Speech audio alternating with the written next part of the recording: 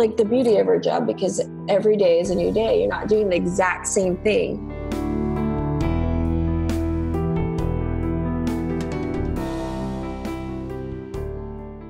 Hello, everybody. This is Whistlekick Martial Arts Radio, episode 452. Today, I'm joined by my guest, Miss Lauren Mary Kim.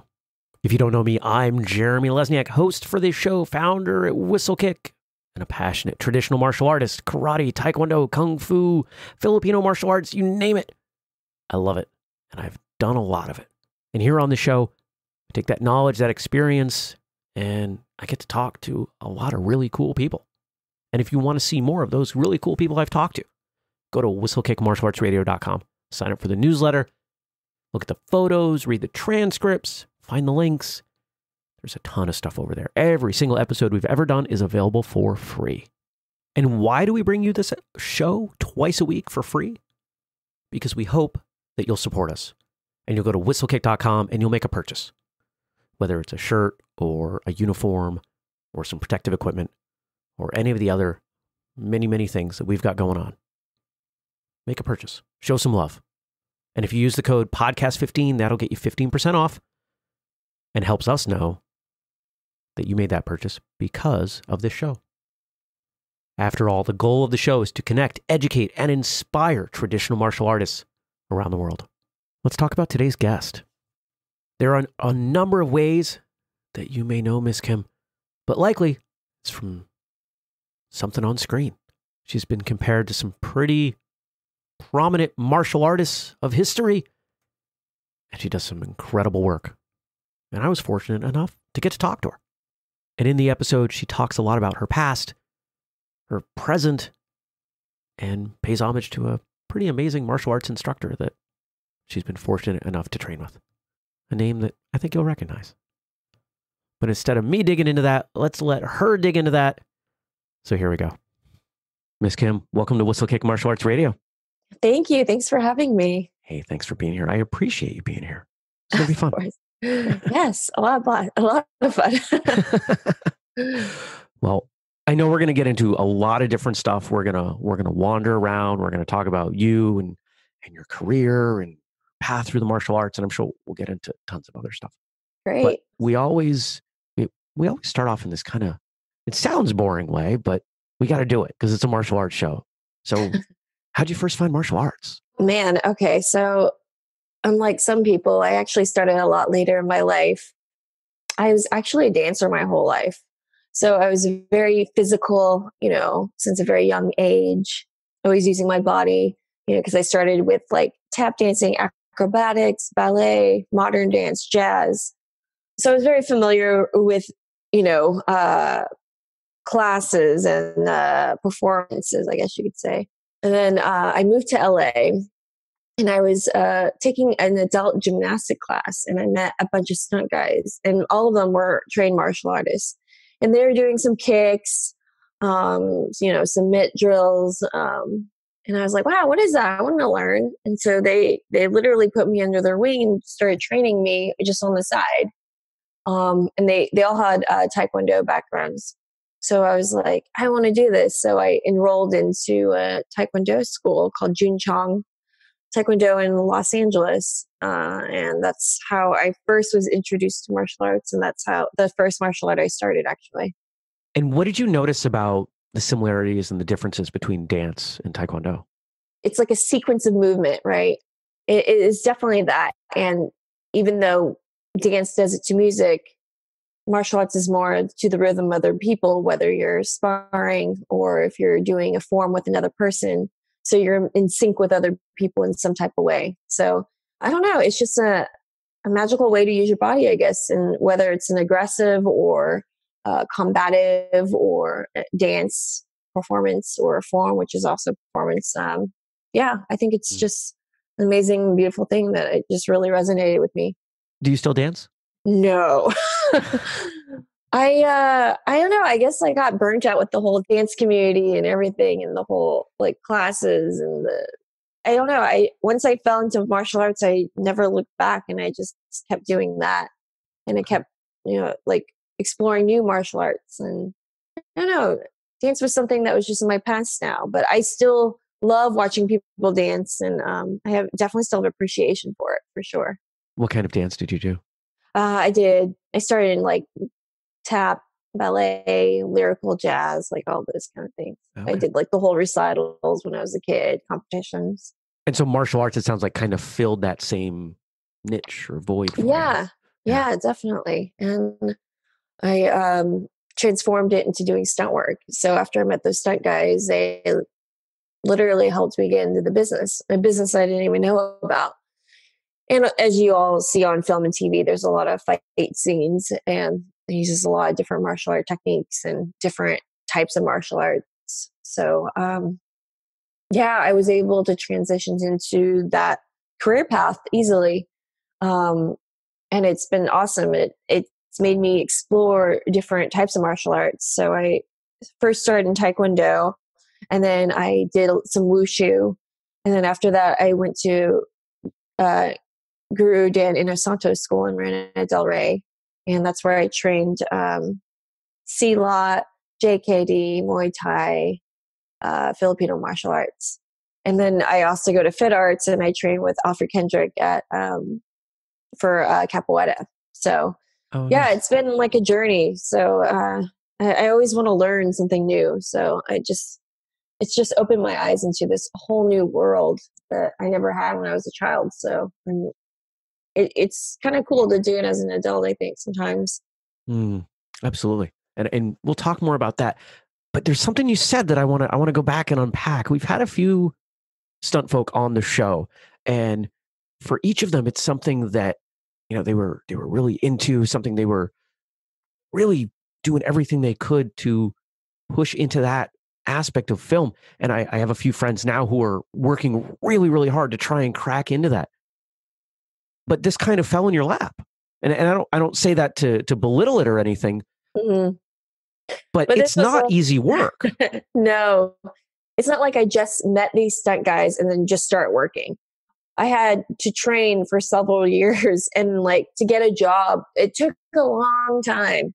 Um, like I would book a job and then I would not book another job for several months after. So that's why I had to continue dancing, because stunts was not paying the bills in the beginning. And the first 5 years was difficult because you had to learn the skills, meet people. And then when I started, the business was a lot closer. So no, no one really wanted to take a chance on new people. So it was harder for us to get, bigger gigs or gigs at all because they don't trust you or know you. So yeah, it took time for me to develop my career. I mean, I've already been in the business for 15 years now. So, yeah, I wouldn't say it was a easy and smooth path, but I didn't think um, it had been. That's why I yeah. wanted to go back and I wanted to clarify. But if you've been in it for 15 years now, you're certainly seeing some success. What is it about stunts? Because from everything I understand about it, it's really hard work and it's physically grueling in a way that I think even general martial arts training is not. It seems to be even more so from what we've heard on the show. Yeah, I mean, every job, that's the beauty of the stunt business, because every job literally is completely different.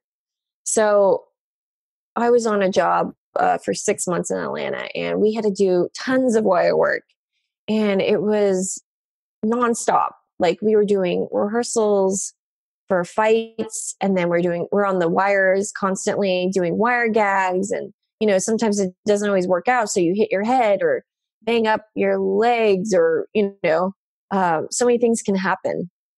So yeah, that one was a difficult one. But at the end of the day, when you wrap that job, you can look back and see all the cool things you did. But I'm not going to tell you that all jobs are like that, because like I'm in LA right now, day playing on TV shows. And like yesterday, I played a flight attendant being hit by a bag, and that was like padded. So, you have days that are easier and like just fun like that. So, I mean, they're all fun, but like, some days you have easier days to rest, I guess you could say. So not all stunts are crazy, but the people that do the harder stunts, these are the days that we look forward to, because we don't have to hit the ground too hard. But then there's jobs where you have to get hit by a car. And then, yeah, those are the gnarly days that you're like, oh my God, I can't believe that happened. And, you may get a concussion, but yeah, those are the days that you need to like rest and recover. And then you hope that you have like an easy day the next week or the day after. So, but that's what's like the beauty of our job, because every day is a new day. You're not doing the exact same thing. You're not working in a 9 to 5, like in front of a computer, in which I'm blessed at, because I don't think I could do that. Some people could totally do that.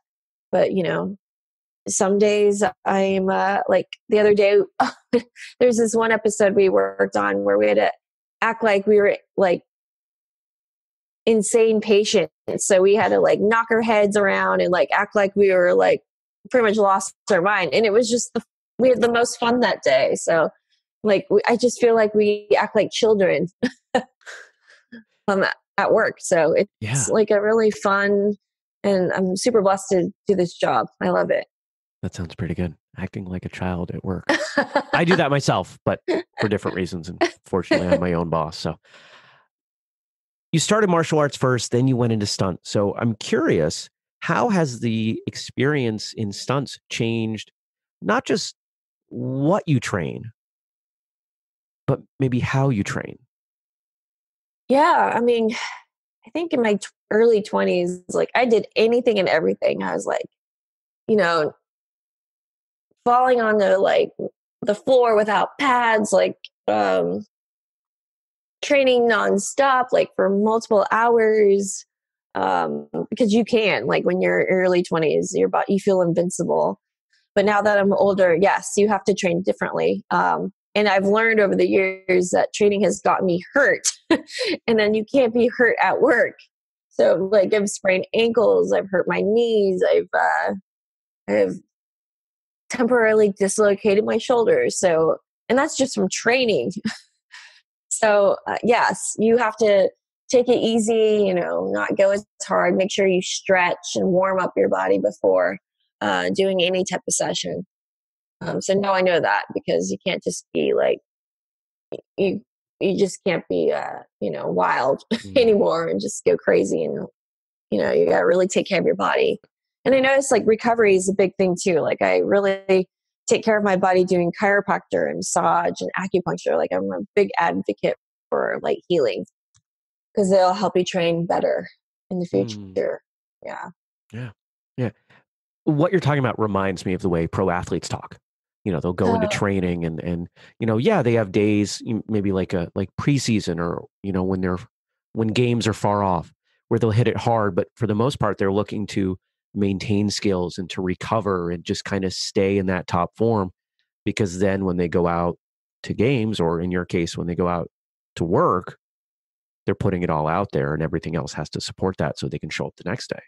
Yeah, exactly. Super important. And martial artists have to do that too. Even, when you're training week by week, you have to take care of your body. So, because like if you're doing judo, you're doing tons of falls. Like if you're doing takedowns with, in C-lock class, like, yes, you make sure you take care of your body, make sure your partner understands your body, and if you have any issues going on with you. So yeah, definitely be communicative with people. Absolutely. You mentioned a pretty prominent name, Guru Dan Inosanto. What's it been like training there at his school? It's been amazing. Like, he's taught me so much about martial arts and his humbleness. And, he's, I think, 82 now, I think. That sounds right. And yet he still is hungry for learning, and he has no ego. If he does like a technique and he like calls up someone like, hey, show me this technique, and he'll tell you which technique he wants you to do, and you accidentally do something else, he's like, oh yeah, that's correct, but that's not the one we're doing, but yes, you can also do it like that. He doesn't ever scold anybody. He believes that there's not always one way of doing things, and he explains that there are 25 different ways to do one technique, and this school does it this way, and I like doing it this way, but this person's body may not work as well. So he really makes it customizes things so that it works for you. And he lets you know that, hey, it's okay if it doesn't work for you that way. Because, everyone's different. And, some martial artists I learned, they're very like, no, it has to be like this. This is the way we do it. We don't do it like that. Like, it's, he's very open-minded. Let's just say that. And I really, really learned that from him, and not righteous at all. Like, I really look up to him, and I just see that translating to like other parts of your life, just being open-minded with life. And so that's what the main thing I've learned from him. And it's really opened up my eyes a lot.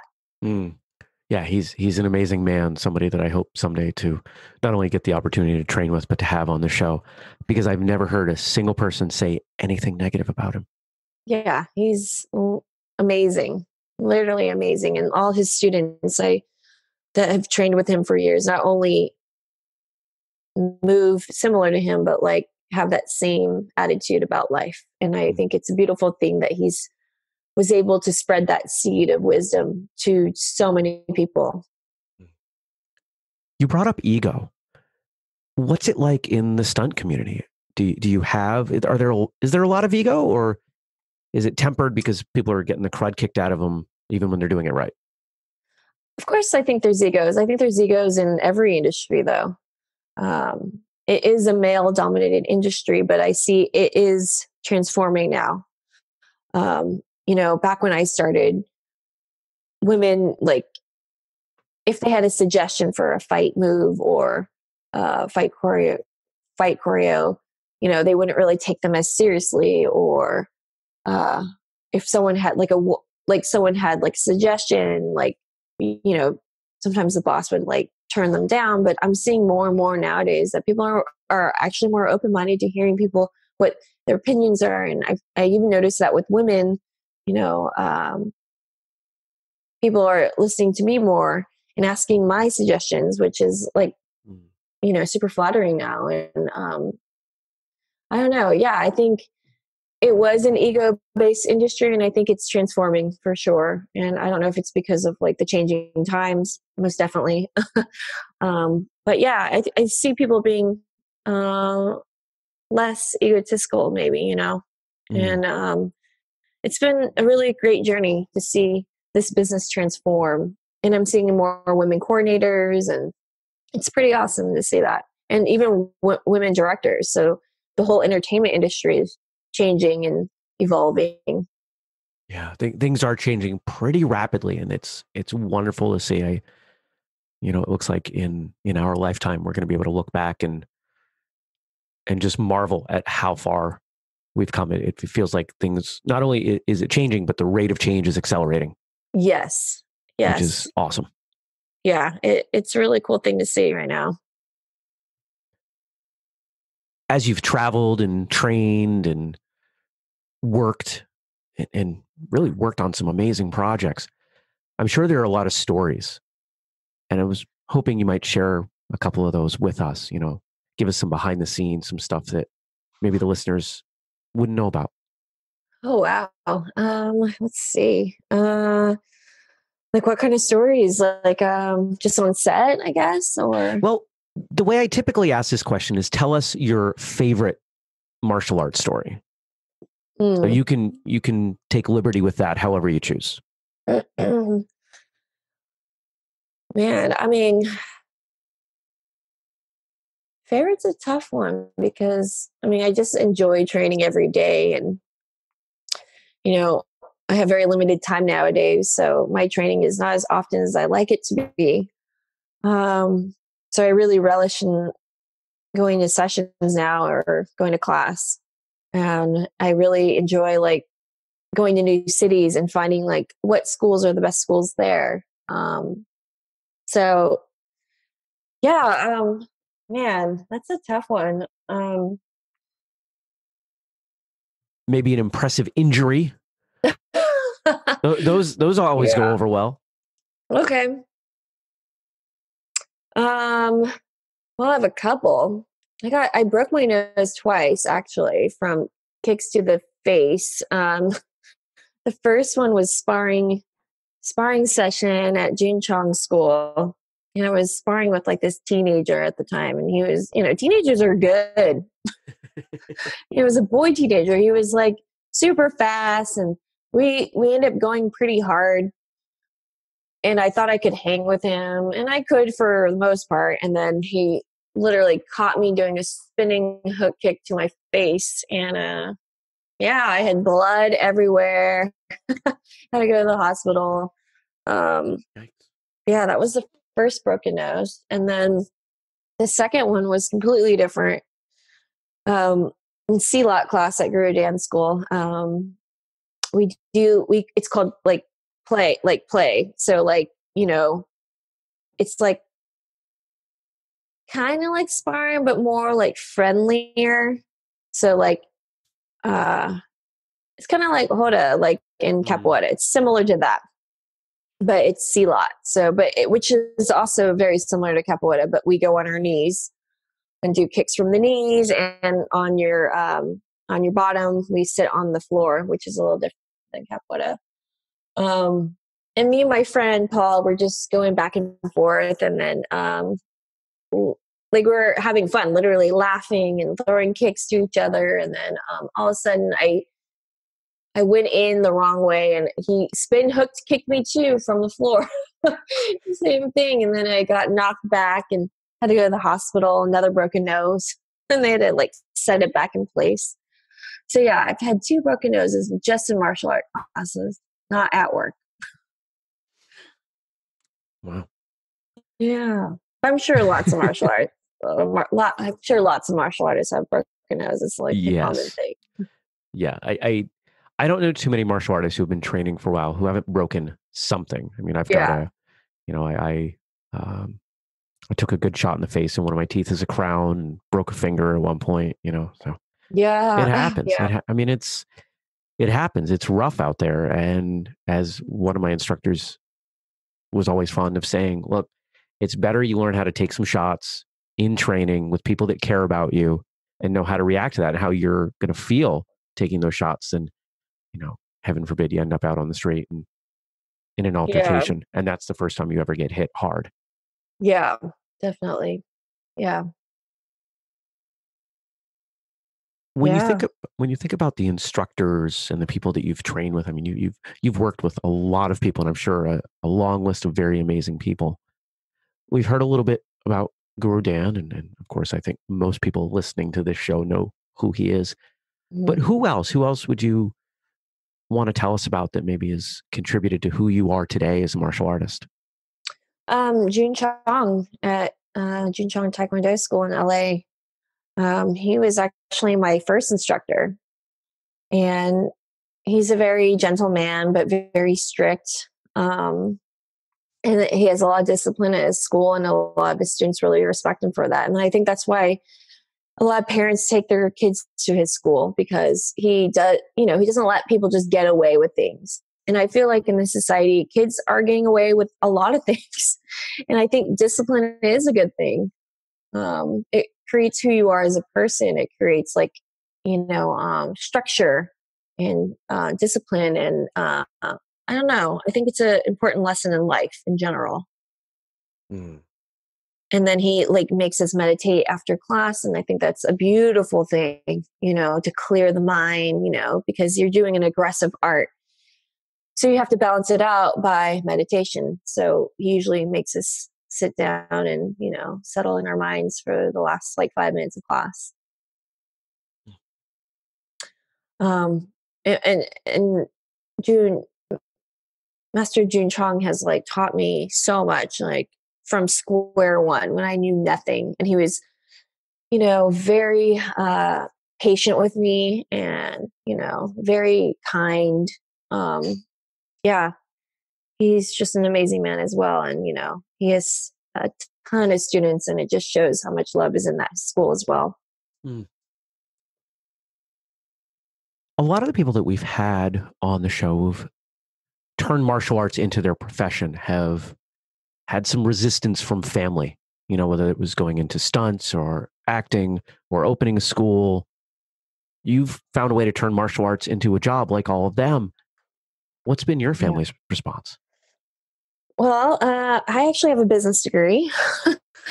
So I always thought I was going to be a 9 to 5er. I actually dreamed of it. I was like, oh yeah, I'm going to work in San Francisco and, the financial district. That's what I'm going to do. Until I took a finance class in college and I was like, whoa, this is not for me. I just didn't understand it at all. I was just like, what did I get myself into? But I had to finish what I started. So I did get my degree. And that was about the same time when I was in college training martial arts and, starting to get in the stunt business. And I genuinely thought it was just a phase, like, oh, this is what I'll do for right now. I'll get that job later. And my parents were like, yeah, this is just a phase. She's not going to really do this for the rest of her life or for a big portion of her life. So they just thought it was just a fun little phase, making a little bit of money. But then it exponentially grew over time. And I was like, oh, wow, this is really fun. I love this. I can't imagine having a 9 to 5 job. And then my parents were like, what are you doing? When are you going to get that real job? And I'm like, I don't know. So they're still waiting, but I don't think I am. I think this is my career now. Whether it's, behind the scenes more and helping with assistant coordinating or, in the future maybe. But right now I really love performing still. And I think I'm going to keep at it for a little bit more. Nice. I think you should. Thanks. It seems like it's going well. Yeah. Why would you stop? If you could train with anybody, anywhere in the world, anywhere in time, who would you want to train with?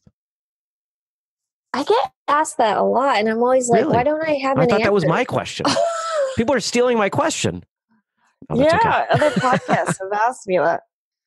And you think okay, everyone, and I have said Bruce Lee, and everyone that seems to be the go-to. But yeah, I mean, he is he trained with Guru Dan, so he learned so much from him. And obviously he would be one of my top choices. I mean, I'd be scared of him a little because I don't know, because he's so iconic and he's kind of like a god to all of us martial artists. I would definitely be scared of him. But yeah, I think just to see, or even just to watch him, I don't not even have to train with him, but just watch him train. Because I heard he was just so fast. And his fitness level was on another level. Yeah, just to be a fly on the wall when he was alive would be really cool. I actually worked with Jackie Chan, and that was really cool to work with him. Yeah, tell us about that. Yeah, I got to work with him on Rush Hour 3, and he is so hardworking. If he's not doing a fight scene or helping look at shots or going over shots, he's cleaning the floor. He is so he is just so what's the word I'm looking for? I have a blank mind right now. Really cleaning the floor, even as huge a star as he is. He doesn't take he won't take that downtime. He just goes. No, he just goes. He is an amazing person, and that just shows martial art, how he is a true martial artist. You're never too good for anything, and he'll do the grunt work, and he has no ego as well. He just wants to get the work done, and just get on to the next shot. Whether he has to sweep the floor himself, he will do it. Yeah, and it's super creative and funny and generous. So yeah. Who else? I say his name wrong. Iko Uwas. Iko Uwais? Uwas. I'm the worst. I'm not convinced I'm saying that right either, but somewhere in there. I want to train with him, but I did also work with him on Mile 21. And he is so kind and so sweet and no ego as well. Definitely true martial artist. And he is very loyal to the people that helped him. And so he'll bring them onto his projects now that he's made it big in America. He brings on like his people, which I really think is really awesome. And I think family is a big thing for him. And I would always tell him on set, I'm like, I want to train with you. I want to learn some see a lot of techniques. And he would just laugh because, we're so busy. We didn't have time to do that. But I just really wanted to train with him. I think he is amazing. And I think he's kind of taking the place of Jackie Chan's, path right now. So I think it's really cool to see that. And, seeing it from an Indonesian star too is really cool. And, people are opening up their minds to that because, what other Indonesian star do you know of, Right. Right. Yeah. He's utterly impressive, and anyone that hasn't seen any of his work really should check it out, because we're seeing this progress, this growth in stunt film. We just recorded an episode talking about Ong Bak and the launch of Tony Jaa, and how really prior to Tony Jaa, the only major martial arts actor, at least that I was aware of, who was doing the majority of his own stunt work was Jackie Chan. Yeah. Oh, and Jet Li as well. Does he do most of his work? Okay, that I did not know. I know he does a lot of it, and I know. Well, obviously, Iko does a lot of it, and he is amazing and fast, and his technique is impeccable, and he'll hit the ground with no pads. Like, now he's a true stunt guy. And so, as we see these martial arts actors come up and doing their own stunt work, does that give you any inspiration to do work beyond stunt and take more spoken roles? Yeah, I mean, I've done some small parts here and there. Like I worked on Iron Fist, and I had the opportunity to play one of the Crane sisters and have some lines, and that was so fun. I don't know if you know who Andy Chang is. He's also an iconic martial artist, stunt coordinator, second unit director. He was actually on Jackie Chan's stunt team. I'll be doing a film for him, actually acting, because he always believed in me as an actor, and from like a very young age when I started. And so, yes, I will be doing an acting role at the end of the year, or the end of next year, actually. Can you tell us anything about that project? Let's just say it's out of this world. Okay. and we're shooting in another country. Oh, okay. So, yeah. Nice. We'll keep an eye out for that. Yeah, definitely. There's certainly a lot of adrenaline doing martial arts in front of a camera, on set, stunt work, and all that. For a lot of martial artists, the place that they feel that adrenaline is in competition. Did you ever take your skills out into the ring in that sense, be it, full contact or point sparring or forms or anything? Yeah, when I was at Jun Chong School, I did compete. Not very often, or not that much, because I was already doing stunts and was getting a little busy. But yeah, I did forms competition. I did sparring competitions, and I come from a sparring school, so it was, yeah. So that competitive aspect was always there, and I loved it, when I did spar, and then over time you get, hurt. And then your ego gets bruised a little here and there. I don't know if I love it as much now that I'm older. Maybe like friendly sparring, I don't mind, but I'm very conscious of not getting hurt now. That's a very big goal of mine. So I don't really do it anymore. But yes, that competitive aspect was in me. And definitely before Jun Chong, because I remember I used to work at an MMA gym a long time ago called Legends, and it was owned by Randy Couture and Baz Rutten. It was in Hollywood. And so I used to work there, and I used to train there. I used to take Muay Thai and boxing classes there. And we would spar a lot, and I would get my butt kicked constantly by girls and guys, like, because I wasn't that skilled back then, and but I wanted to do it. That's when I wanted to do it the most, actually. And I was like aggro. I was like an aggro 21-year-old or 20-year-old, I think. And so, yeah, but then I would get my butt kicked constantly, and it like kind of schooled me in a way. Where did that aggression come from? Man, I don't know. I don't know if it comes from growing up because I grew up in a rougher city, maybe. I grew up in Stockton, California, which I know is famous for the Nick and Nate Diaz brothers. But, it's not, I don't know. I guess I always felt like I had to prove myself when I was a kid. Like, yeah, I could do that. I could, I could do that. So I was very much a daredevil since like a young age. And I don't know why I always felt like I had to prove something, but I felt like I did. Mm. So maybe that caused like my aggression. Um, yeah, I don't know. I have to confess that doesn't line up with the image I had of you talking about dance. When we talk, when we talk about someone being a dancer, we tend to think of someone being, and it's my own stuff. I'm not meaning to generalize, especially since clearly here I'm wrong. But when we think about dancers, the images that we see on TV and in movies are of people who are a little more reserved, we'll say, rather than aggro. Yeah, I mean, I think with anybody, I think everyone has layers. And so, yes, you do have that composed part of you. And then you also have another side of you that, have to like prove yourself that you're worthy or, you know, I mean, I remember people would be like, I dare you to do this. And I would do it. And then, like, I remember one time I was like in grade school and we were like at Great America and uh, I was wearing someone's hat and it flew off the tram. And so I was like, they're like, oh, you're going to get that? And I'm like, yeah. So I jumped off the moving tram, not knowing that it was dangerous, but, and just got it. I could have really hurt myself. And yeah, I just did things without even thinking. Mm, I think a lot of kids are like that though. So, absolutely. But did it get you into trouble? Did it get you hurt?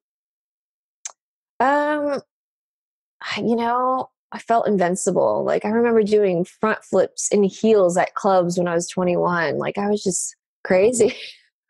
um, yeah, I mean, I guess it did, but I just don't remember. Maybe it's all the concussions I've had. Like I don't really remember. Oh, Probably. that's I think I did. You have to ask my mom. She remembers way more stories when I was a kid than I do. we'll have to do a follow up with your mother. Mhm. Get her to tell us all the dirt about you. Yeah, she will. Moms are good for that, aren't they? Yeah, I don't they'll think there's a mom out remind there you. who won't, both brag and sell their child down the river at the same time, Yeah, telling all the old they stories. remind you of all those stories. And you're like, what? That was me? I don't remember that. That couldn't have been real. That didn't happen. Yeah, That doesn't fit my narrative. exactly. One of my favorite subjects to discuss with martial artists is the subject of their own challenges. We've talked a little bit about some of the physical stuff, and you kind of just opened the door a little bit here. So I want to go through that a little bit more. Martial artists have this skill set, this toolbox to handle things physical and emotional. You talked about meditation that most of the rest of the world just doesn't have. It's one of my personal favorite things about martial arts. I'd love for you to tell us about a time, about something that you went through, something tough, and I'll let you define that however you want, and how you were able to move through it. The first, like, say 25 years of my life has been like roller coasters. A lot of up and downs and a lot of like dark things have happened in my life, like people passing or things I've gone through that was really hard, which put me in definitely lulls in my life. And then once I found martial arts, that kind of transformed things. I was able to learn about meditation and being still. And before the martial arts, everything was a roller coaster. And I would have highs and then lows and highs again and deep lows. But then once I found the way, I felt like the middle way was the way. And things now in my life are more constant. And I'm not saying I don't have a lot of joy in my life because I do, but I guess it's more stoic in a way where things don't affect me as much as they did before. I'm not as dramatic about things. And because of meditation, I think it's created a calmness, a stillness, a stoicism. So like things that may have bothered me in the past don't bother me as much. Like you're not as emotional. And it's kind of like how Buddha was. Like he always said the middle way is the way. And I think I really took that to heart when I learned about that because, you know, life is going to throw you so many curveballs and, you know, things that you can't control. But it's how you respond to it, right? So, and it's just like sparring. So if someone's like angrily kicking you and going at you just because they really want to just take your head off, how are you going to respond? Are you going to fight back with fire, with anger, and try to hit him hard too because he's trying to hit you? Or are you going to just be like a spectator and like, okay, he's going through his thing, you know, do what you can, avoid it, but you know, maybe it'll change his energy as well because it's not about hurting people, it's about training.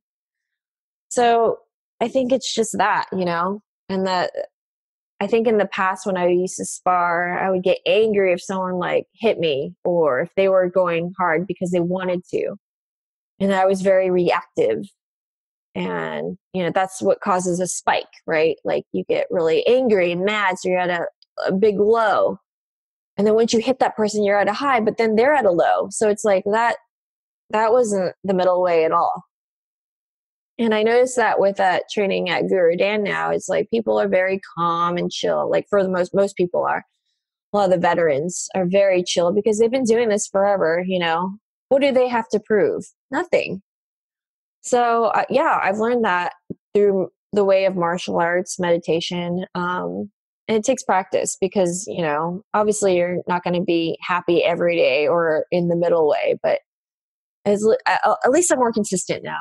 You know, if there's traffic on the road, you know, I'm way more chill. I just put like an audiobook on now and not like cutting off people like maybe I did when I was like in my early 20s. But yeah, I think it's just practice and it's about keeping calm and finding that middle way. Definitely. And of course, easier said than done, right? It takes a lot of time. Yeah. It takes a lot of effort. Definitely. Yeah. And if we have somebody listening who maybe is newer to martial arts, who is relating to what you're saying, you know, cutting people off in traffic and having a hard time, you know, balancing out those highs and those lows, where might you suggest they start? I think just maybe 5 minutes before your day starts, just maybe listening to meditation music, just 5 minutes and just calm the mind. That's a good start. 5 minutes is better than no minutes. Or at the end of the day, reflecting on like your day. Or even like if something happens, immediately don't react. Just stop. Take one deep breath and then try to go from there. Yeah. Sage advice. Absolutely. Yeah. Let's switch gears. What's your favorite martial arts movie? Oh man. There's so many. There are. It's funny. Actors or anybody in the film industry really has a hard time answering this question. Yeah, because not only do we work on a lot of them, but we watch so many that it's like, how do you just narrow it down to one?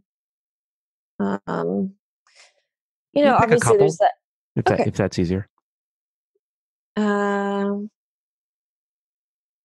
Okay, well, I have to say Game of Death. I mean, obviously it was made so long ago, but you know, it inspired me to make my own little fight scene based on the Game of Death, which I'm going to be releasing very soon. Cool. I'm pumped to see that. Because basically, the warehouse fight where he fights different martial arts. Originally, he was supposed to fight different martial arts, and the whole idea of it was where at the end he combines all the great things of all these martial arts to create JKD, which is his martial arts. So I thought that was a really beautiful thing that he paid homage to that. in a movie, which, he obviously died before the movie got finished, but that's what the idea of it was supposed to be. So I made my own version of that, because I've also trained in many martial arts. So I guess you have to see it. I'm going to release it in like a couple months. So you definitely be on the lookout. It'll be on YouTube, Yeah. but I'm wearing the yellow jumpsuit, and you'll cool. get the idea of it. It really takes everything what our whole interview was about into like a 5-minute fight scene. So yeah, I'm really excited to share that with everybody. But yeah, he's inspired me in so many ways. Yeah. So I don't know if you've heard about my Kali Diaries. No. Tell us about It's that. actually I release it on social media, but it's basically when I started Kali, I wanted to see my progression as a Kali artist. So I just made all these fights using the techniques of Kali, and did a diary, I literally did like a video diary of my training, but in fight form. So you can see it on YouTube under my channel, Lauren Mary Kim. Nice. And in case anybody missed it in the intro, we do link all this stuff in the show notes, whistlekickmartialartsradio.com. We'll link everything that we're talking about here. And I've got a question for you, because this is a long-standing theory there have only been a couple people who have not fallen in with my theory here. Was Game of Death your first Bruce Lee movie? I think it was. Yeah. Or Enter the Dragon, maybe. I don't remember. Whichever movie is their favorite tends to be almost every time their first Bruce Lee movie. There's something about your first Bruce Lee movie that you hold close to your heart. I don't know what it is. For me, it's Enter the Dragon. That was the first one I saw, and that's the one that is most special. But for plenty of people, it's Game of Death. Yeah. I think I just like the meaning of what it was, even though it turned into a little something different at the end. But what he was creating in his mind of like the different martial arts, that really resonated with me, and how he developed JKD, because I mean, it's a beautiful thing that he literally took the best things that he thought worked the most efficient in each martial arts and turned it into his own. So. Right. We've talked about a number of actors today, people that you've had the pleasure of working with, people that it sounds like you want to work more with. If you could pick one, just one person, and you had to, let's say, work with them and no one else for the rest of your career, who would that be? Oh man. Let's see. That's really hard. I mean, does it have to be like, Could be anybody. Anybody. Maybe Eco. I had a feeling you'd say that. Yeah. Because I would imagine that being in your shoes, you're not just looking at who's going to be challenging and yet enjoyable to work with, but who are you going to learn from? You talked about your desire to learn. Yeah. And, there's a lot there, certainly. Yeah, just to pick his brain would be amazing. And a question that I've been asking people in the film industry who've come on lately: if you were given an infinite budget to design, produce the ultimate movie that you would be involved in, who would it star? What would the genre be? What role would you play? Tell us a little bit about that. Somebody plunks down we'll say a couple $100 million, and they say, Lauren, make the movie of your dreams. We'll get out of the way. What would it It's be? actually not a martial art film. Okay. Totally fine. Tell us about it. It would actually, it's this idea I've been toying around with for the last couple of years. It's actually about autism, and how it relates to spiritualism and spiritual aspects of autism. And yeah, it would be a movie about like a woman who has an autistic child, and basically she's like at a low in her life. her husband leaves her, and then she finds her way through her child love, and her child teaches her all these lessons in life that she never knew about and she took for granted, and sees her child as a gift versus a burden. So I think it would be more of a story about yourself and learning about who you are as a person through another being, another soul. Yeah. Yeah, it sounds pretty powerful. Thank you for sharing that. Yeah, thank you. Let's look to the future. What are your goals as you look out the next, year, 5 years, 20 years, however far you want to look into the future? Tell us about what's coming down the pipe for you and what you're working towards. It's funny because like the whole last year I was working on TV, and I love TV. I've worked in TV for a very long time, and this next project called Stargirl that I worked on is, one of my career highs, because we got to do some amazing things with wire work and just creative shots that I've never had the opportunity to do before. But I was always telling people like, I want to do film. I want to do films next year. And I actually have an opportunity to work on a film this coming year. I actually am leaving soon. I can't say what it is, but it is kind of big. So I have that. And then I have that movie where I have an acting role. And then after that, I might take some time off to work on my own personal life, maybe have a child. And then from there, I wouldn't mind stepping into more assistant coordinating or doing more of the administrative work, taking a little break. But I'm not going to stop. I just can't imagine not working, doing something, or, maybe start writing again. And, I like to be creative. So I'm always going to be doing something. Wherever it takes me, I guess. Mm. Right on. And if people want to find more about you online, website, social, give us all that stuff. I'm pretty active, I guess, on Instagram. So my name is Lauren Mary Kim on that, and my YouTube channel, which is also Lauren Mary Kim. Great. Nice and easy. Yeah. Awesome. Well, I appreciate you being here. And we always ask guests for one more thing as we wind down the show. What parting words or wisdom or advice would you want to leave everyone with today? I think exactly what we were talking about earlier, finding the middle way in life, not reacting, being humble, just be a good person. I think end of the day, what kind of footprint do you want to leave on this planet? Were you a good person? Yeah. I think that's something to think about for everyone, right? I had a good time with this one. Really enjoyed talking with Miss Kim. And I have to say, I can't imagine that her career hasn't peaked yet. I just have a feeling on this one.